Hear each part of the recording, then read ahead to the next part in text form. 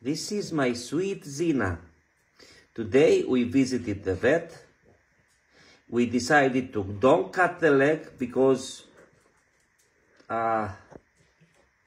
it's not bleeding.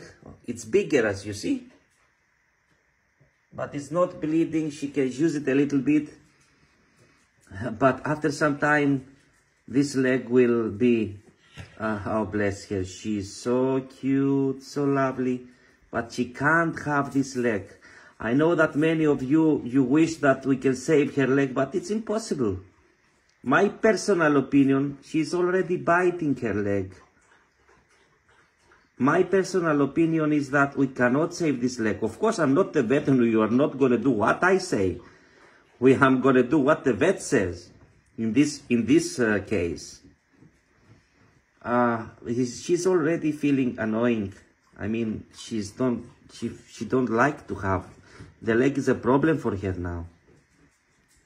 But we decided to don't cut the leg because we want her to be stronger for the operation. We want her to be stronger for the operation. But she's already biting. You see, she's not feeling good having this leg on.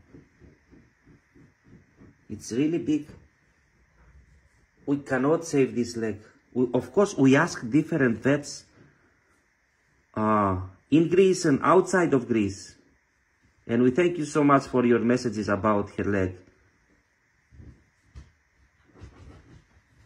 We decided to don't cut the leg. We had a meeting today for the operation, but we decided to don't do it because you see that we see that we can wait a few more days.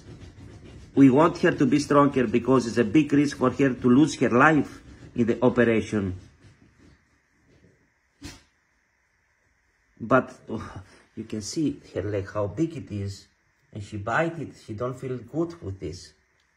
Everything will be okay, little Zena. She's already bleeding now because she bite it. She's 1 month old only. It's a difficult case. It's a difficult case. I hope everything will be okay with Zena.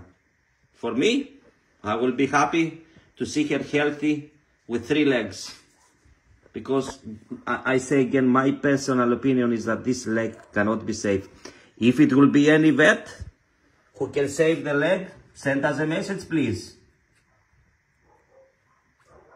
If it will be any vet that can save this leg and make it healthy, oh, that will be a miracle. He can send us a message.